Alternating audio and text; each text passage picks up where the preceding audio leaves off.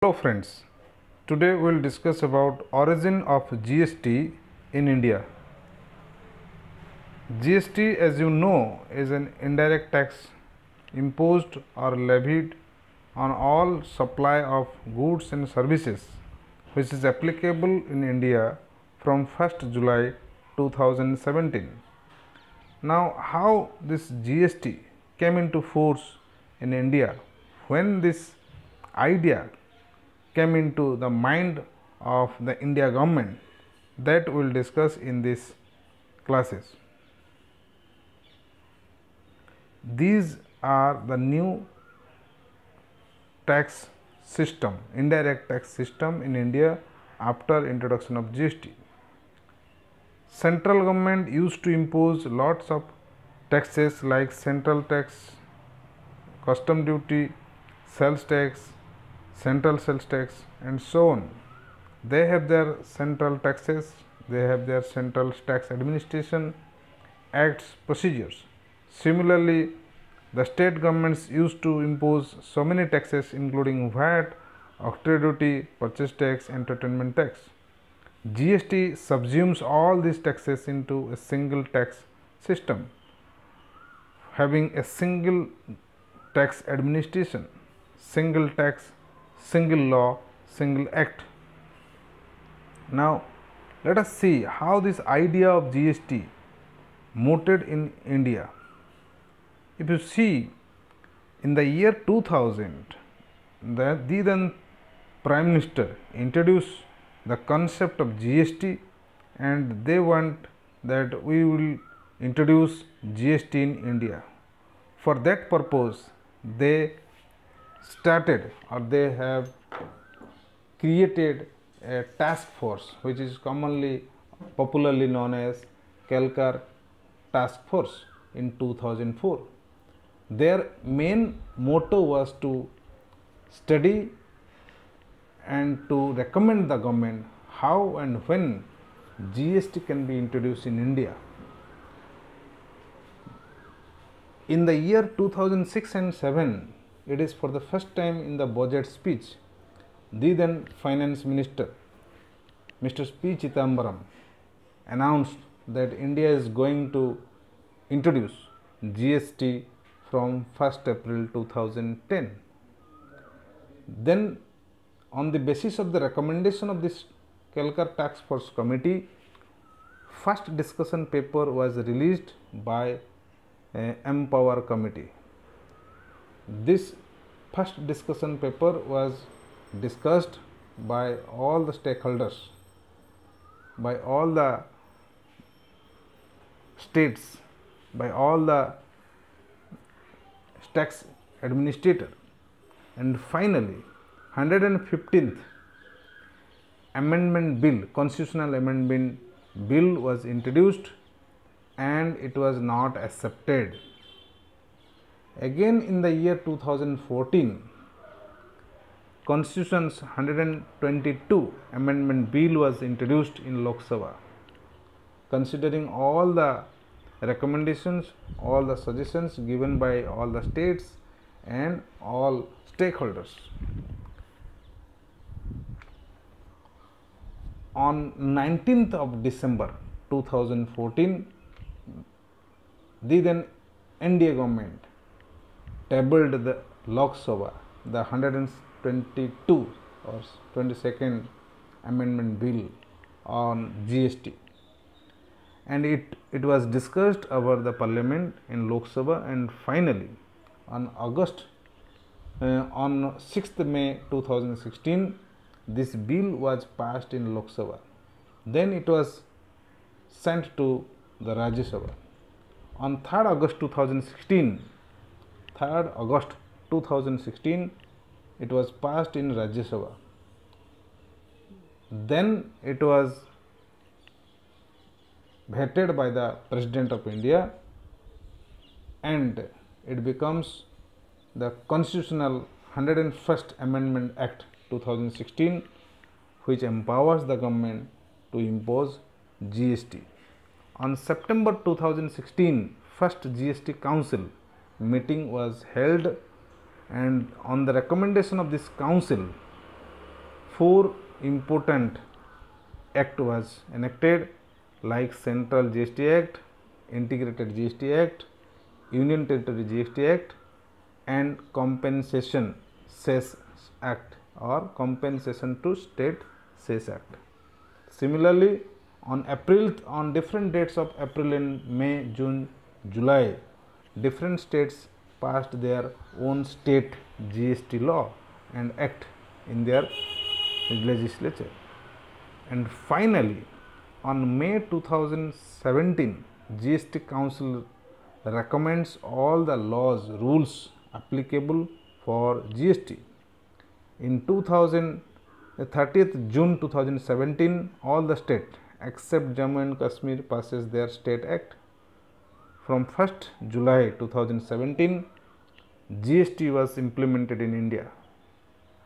But on 8th July, 5th July, Jammu and Kashmir state has also passed the state council state GST act. As you know, in 2019 there was Jammu and Kashmir Reorganization Act was passed. As a result, the Jammu and Kashmir was divided into 2 union territory. Union Territory of Jammu and Kashmir, Union Territory of Ladakh. The Union Territory of Jammu and Kashmir has its own legislative assembly.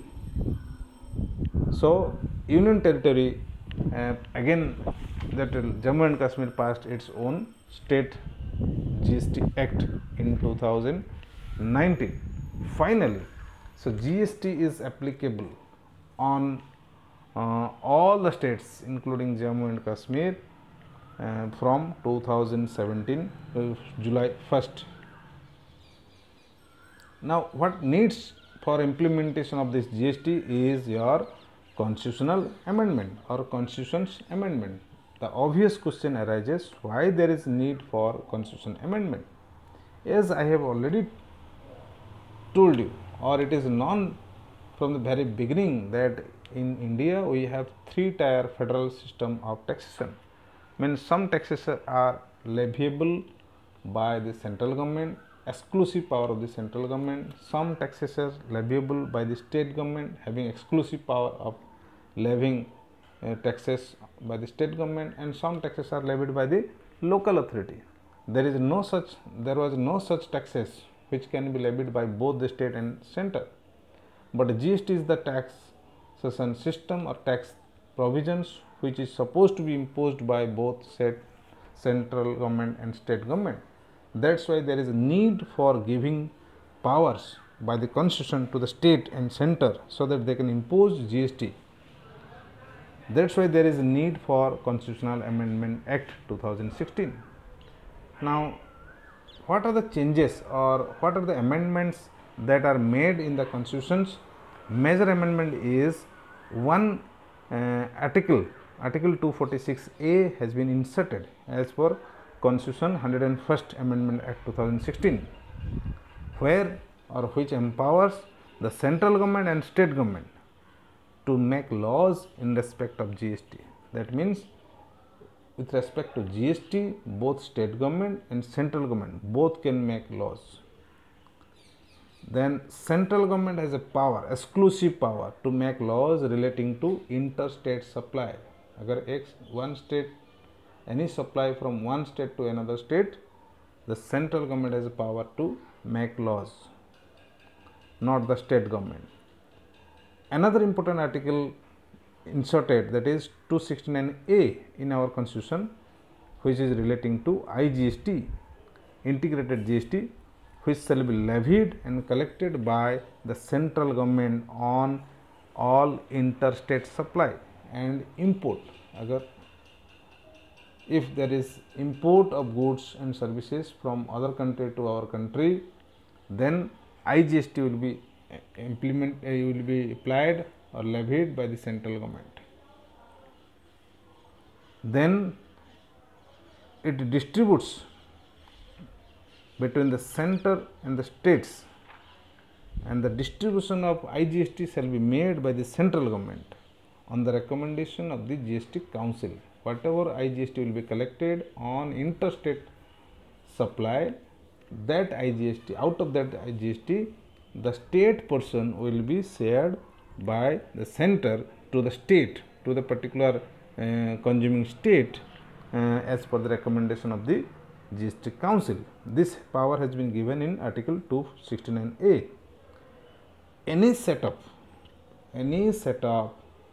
in between the IGST and SGST or vice versa shall not form a part of the consolidated fund of India. This is to facilitate the transfer of funds between the center and the state. There is another constitutional amendment, that is Article 366, where some definitions have been given. 366(12) gives goods includes all materials, commodities and articles.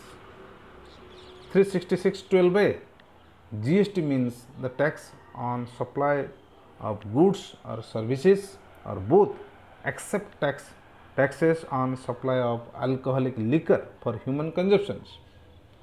Article 366(26)(a), services means anything other than goods. These are simple definitions given inserted in the Article 366 because of this GST. And state, for the purpose of GST Act, includes union territories having their own legislative. There is another changes in the constitutions for implementing GST, that is Article 279A, which empowers the President to constitute a joint forum of central government and state government, which is known as GST Council, Goods and Services Council.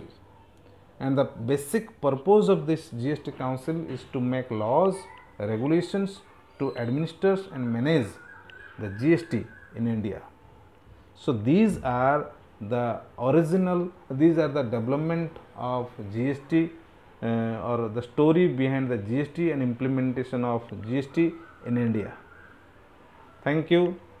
Stay safe, stay at home. Thank you again.